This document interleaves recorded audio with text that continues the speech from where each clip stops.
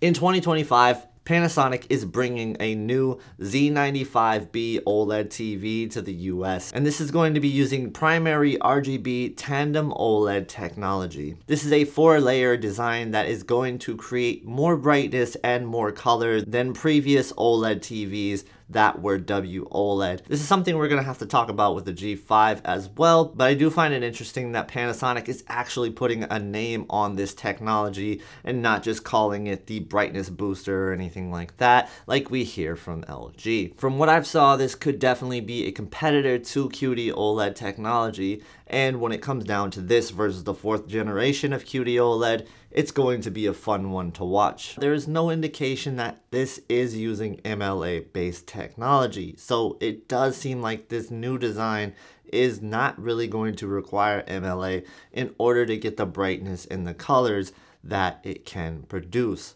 This TV is very bright and it is very colorful, and to be honest with you, it almost reminded me of what I saw out of a QD OLED TV. So it's going to be interesting to see how this is going to compare to the latest generation of QD OLED in 2025.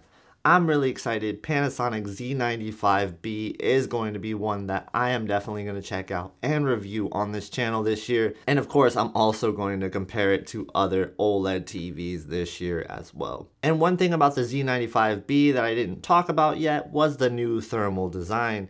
They showcased the old design versus the new design, and they showed that it is going to be able to control the heat even better than before. And this is something that they have achieved by redesign. So what they did is they moved the woofer to the top of the TV in order to create more airflow within the TV itself. It's a pretty cool design, and they had a little bit of a demo showcase to show us how it actually works. The other news that Panasonic had at CES 2025 is the introduction of the new W95B mini LED TV. And this is going to add more zones and more brightness than last year's 95 mini LED TV. It's going to be something to watch for in 2025. As far as the other things that are coming to the US in 2025 from Panasonic, they do have a conventional LED TV that they're going to be bringing, but beyond that, there was no information on any other OLEDs or any other mini LED TVs coming to the US.